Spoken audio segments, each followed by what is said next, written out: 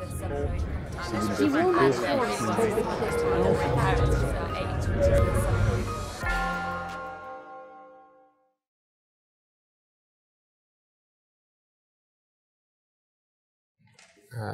you, everyone, and thank you for inviting me to give another lecture here. It's been almost 2 years since I've given a lecture to the same forum. I would try to talk to you about what we do nowadays in cardiac surgery, especially in coronary artery bypass graft surgery, and how we have improved over the years and how the future is looking. Coronary artery bypass graft surgery has got a very long history. It started almost 150 years ago, and the initial pace was very slow. It took decades for its step to happen, up to the point where the heart-lung machine was invented. And from there onwards, the steps have progressing a little bit faster. And if we look to the first coronary bypass graft that was performed in 1964, and the first successful one in 1967. Within a year, we had 171 cases performed, and last year in US alone, we had almost 400,000 coronary bypass graft surgery operations performed, and we get into the millions of these kind of operations now every year worldwide. Coronary artery disease is a very important disease. Affects 43% of cardiac-related deaths, and unlike the perception, the common perception that says that say even women will die from breast cancer, that's not really true. Is 1 in 3 women will probably die from heart disease, and only 1 in 25 will die from breast cancer. And among most of us, or some of us, I'm definitely around the 40-year-old mark, the trend is that at least half of the males, so I've got 50% chance to die of heart disease, and at least 1 in 3 females will suffer from severe coronary artery disease. It is interesting to see that the mortality from coronary artery disease has been decreasing over the years. And that is attributed 50% due to evidence-based medical therapies, one of which is coronary bypass graft surgery. But the other 50% is from the changes that we impose into the major risk factors of coronary artery disease. Looking into the evidence base, we have learned over the last decade how to select our patients. And we know now beyond any doubt from the Syntax trial and the Freedom trial that the coronary artery bypass graft surgery is the best way of addressing coronary artery disease, especially for patients with a high Syntax score, complex coronary artery disease, and probably for intermediate score as well. And definitely, and beyond any doubt, for diabetic patients. The major advantage that CABG is giving over PCI to the patient is that it has the ability to achieve a complete vascularization. It addresses all territories of the heart at the same time. And it doesn't only do that, it's got the ability to treat all proximal vulnerable plaques that could potentially develop into corporate lesions over time. So it gives a benefit into the future. From now on, I'm going to be addressing steps that we perform, we do before the surgery, during surgery, and after surgery. And each one of those steps has actually contributed into improved mortality and better outcome following cardiac surgery for coronary artery bypass.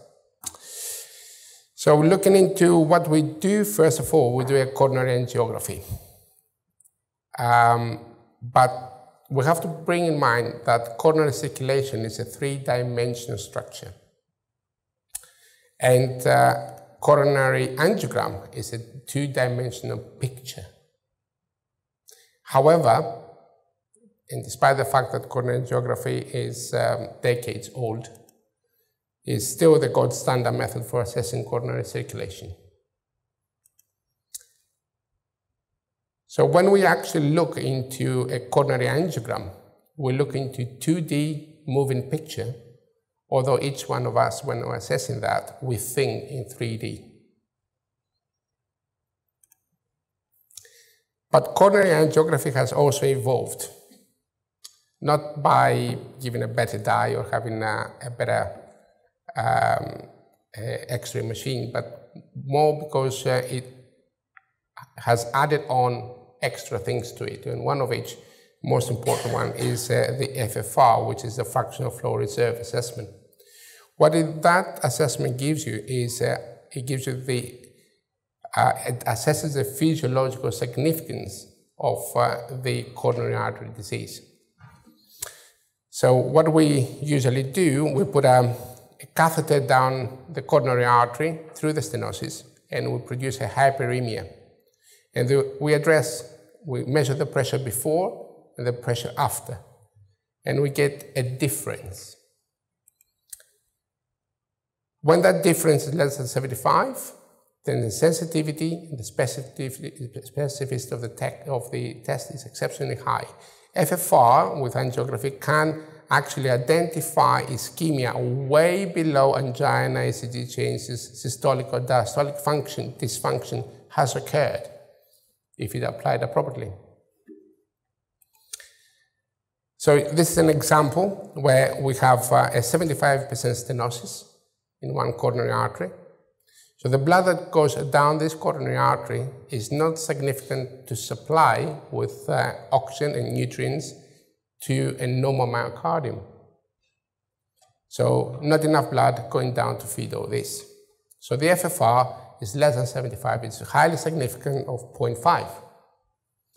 Now, if we have exactly the same lesion further down, but instead of having a full myocardium, we have half of it which is scarred, dead. There are no people in it, there is desert. Then, although we have the same percentage of significance, stenosis, to the proximal coronary artery, the blood that is going through that coronary artery and through that stenosis is sufficient to feed the remaining myocardium. So the FFR now is 0.84. So not significant. That's enough for this patient. So having used FFR and having used angiography, we now have learned that a large proportion of our patients can be reclassified. And we know that about 1 in 5 severe stenosis will be FFR negative, which means that even if you treat them, probably you wouldn't have any effect, significant effect for this patient. However, we also know that 1/3 of moderate stenosis will be FFR positive. And that's more to the point because this stenosis, being significant, then may be left and probably will be left untreated. And as a pure number, 1 in 5 severe stenosis lesions are a lot less to 1 in 3 moderate stenosis. So there are a lot more patients at risk there. We move on into the assessment of coronary arteries with CT. The CT has evolved. We do CT angiograms now, and we can identify asymptomatic high-risk patients. The CT angiogram is highly accurate to exclude coronary artery disease.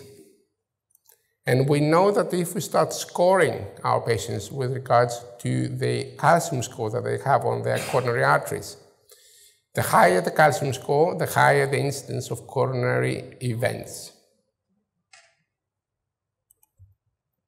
The CT angiography can be comparable to conventional angiography, especially for the proximal 2/3 of the coronary arteries. We can see here that the image from the CT and the image from the coronary angiogram are almost identical. What we also know is that what important the important is that the total coronary plaque burden, along with the number of plaques that the patient has, even if only one segment of the heart is involved, or even only one artery is involved, are associated with an increased risk of adverse outcome. And CT angiography helps us further. It helps us when we have a patient who already had coronary bypass surgery and he comes for redo surgery. So it can tell us exactly where the coronaries lie and the patient can have a much safer operation. But also we use it as a tool in order to evaluate our post-operative graft patency. But we use other modalities as well. We use cardiac MRI. Cardiac MRI it becomes more and more important to us because we can quantify viability and we can quantify scar. If you look to those pictures, what you can see is an area of myocardium which is thin around the septum, and then it's got a very high gadolinium uptake, which means that that area is scarred, is dead. Now, what over years, we managed to do is relate the quantification of the scar to the outcome. And we know that if our scarring tissue is more than 50%, even if we revascularize this area, it doesn't make any difference to the patient. We'll probably expose them to a high-risk operation with no additional benefit or procedure. It's also interesting to see that even patients who do not have much of scarring, which is this and that group here, there's still about 20 or 40% of the patients which they do not really get the benefit that we expect. And this is another interesting area of research that we currently undertake at our department. CMR also can give us an assessment of ischemia of the heart. It can tell us which part of the heart is actually not getting enough blood. And if we look now into the same heart, starting from the apex and cutting it back towards the base, we can see these areas of black territory, which are the areas of ischemia. And these are correlating pretty well with a coronary angiography, which reveals 3 vessel disease, but 90% major stenosis to the circumflex and right coronary artery, which is the inferior and lateral wall of the heart. We also became a lot more sophisticated in addressing our patients. We have introduced pre-admission clinics, which are run by specialists, advanced nurse-led clinicians, with a holistic approach to the patient needs and preoperative optimization of metabolic status, medications, additional investigations, and most importantly, interdisciplinary communication. So when the patient comes to us to have an operation, most of his problems have been addressed to the best we can. Let's move now into what do we actually do different inside the operation, which is more of a direct surgical input. Cardiac operating theater is an area where advanced teamwork take presence. We have surgical teams, anesthetic teams, theater teams, imaging team, and perfusion team. All of these teams coming together at that advanced teamwork and work as a unit.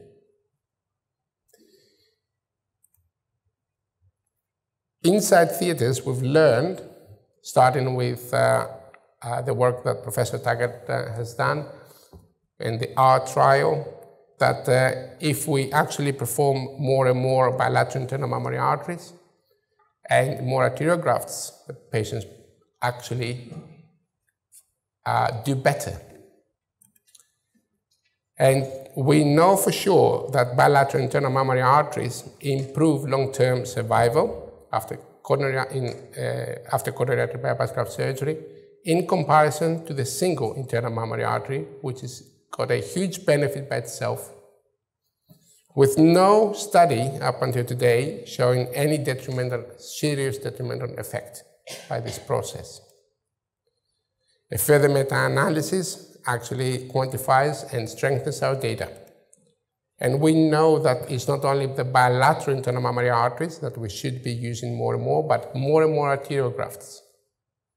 Having said that, if you actually look into this graph, you can see that the number of single lemma and long saphenous vein grafts has a huge, vast majority.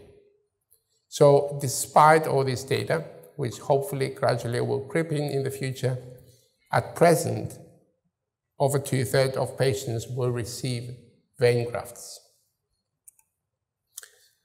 So vein grafts are very important to us. So we have to look after them. We have to understand them better. We have to treat them better, and we should get the maximum out of them. So what we do endoscopic conduit harvesting, which is a common practice for over 90% of our cases here in Oxford as well over the past 2 years. The endoscopic conduit harvesting reduces the infection and good complications, the scarring, the pain, the time to ambulation, the length of stay, and the hospital readmissions for good care. And we have specialists who actually perform this part of the operation day in and day out. And this is, of course, something that is recommended by NICE and all the guidelines today. And why? Because nobody wants whatever is on the right. It's obvious. Everybody wants what is on the left. It's a lot better for the patient. But after we've taken that vein out, we know that within 10 minutes, hardly any endothelial cells will be alive. Most of the endothelial cells will be dead within the first 10 minutes, even before we actually have time to put that vein onto the heart. And at present, we use saline or blood and saline-based solutions to preserve that conduit.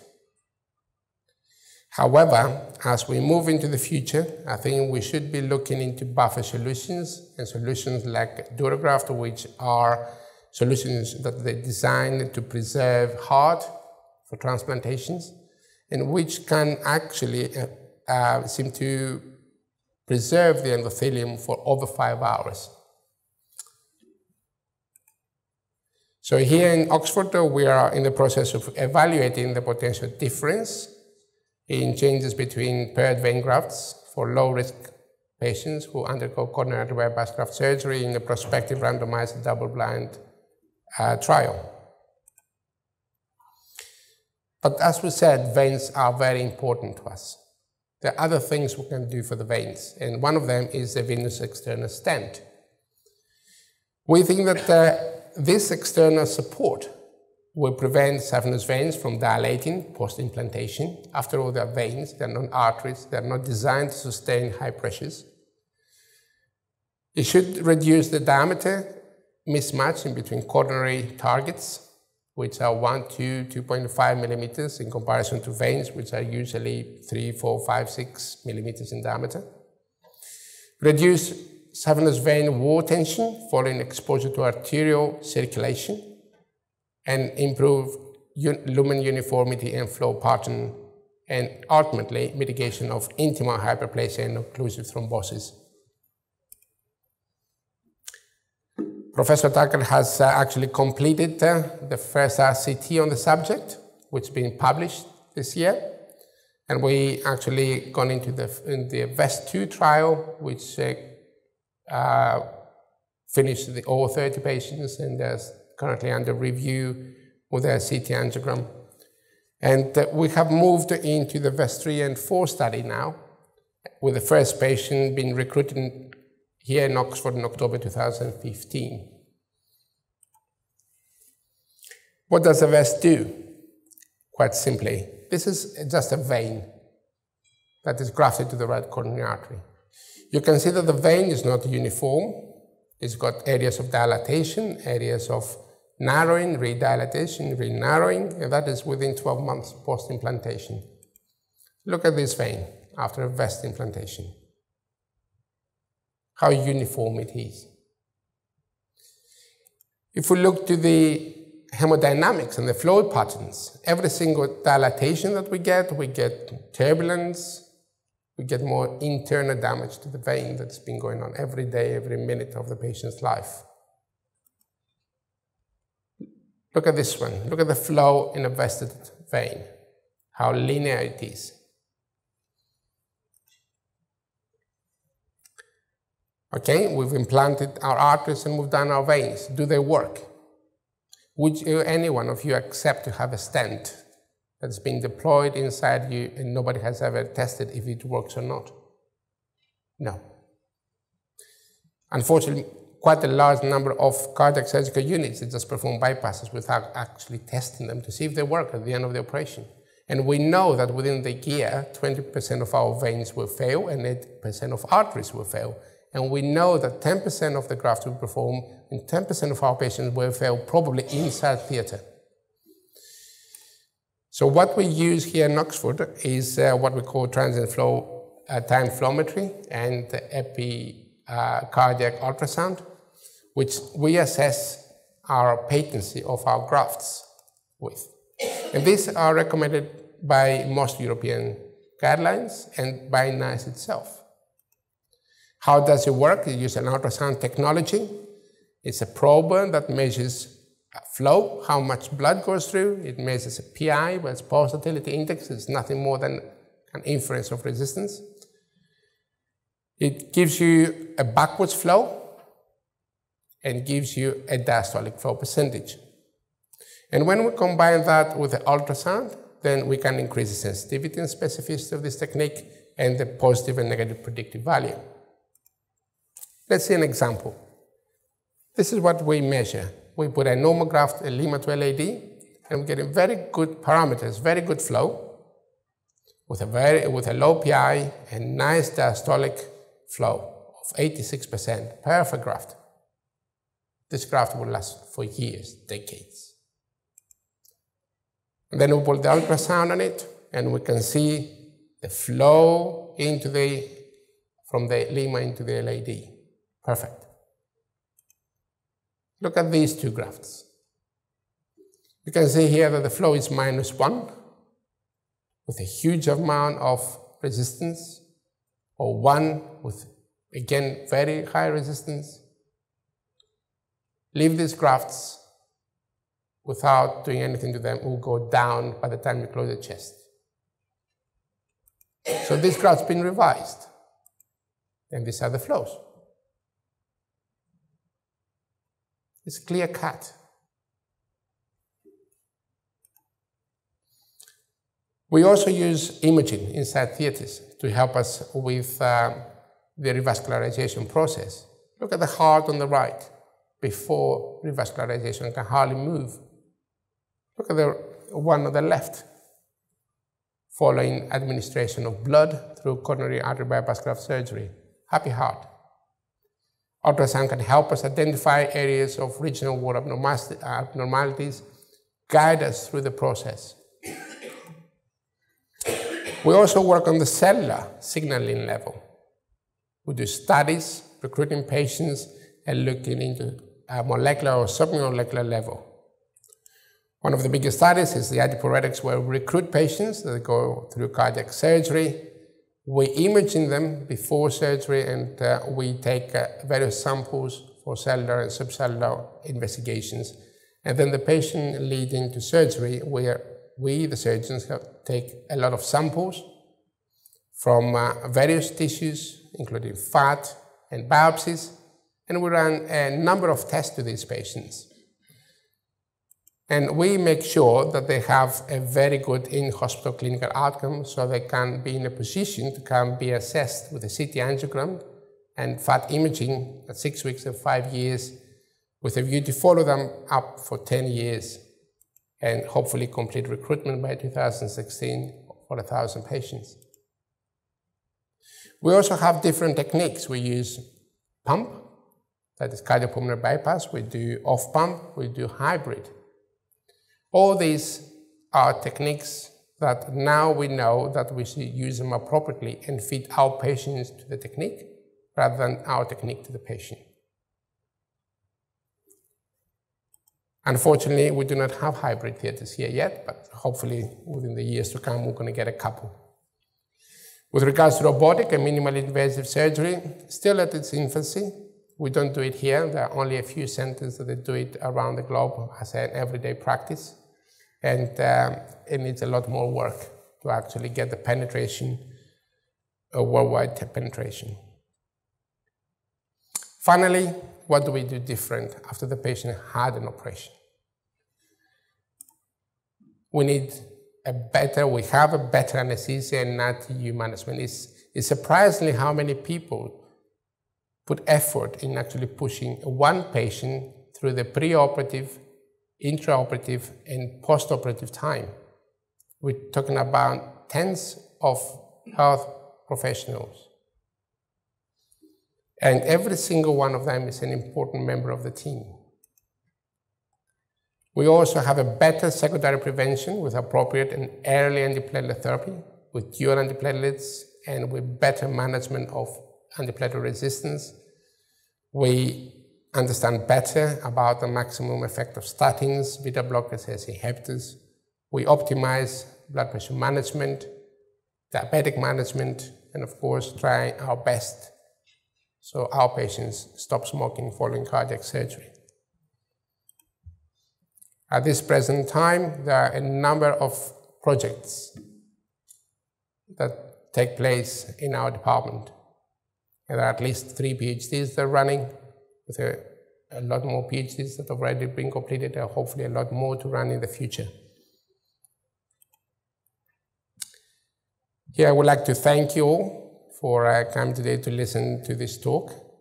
And also I would like to take the opportunity to thank David Taggart, Professor David Taggart, for his enormous contribution into the field of coronary artery bypass graft surgery in local, national, and international level.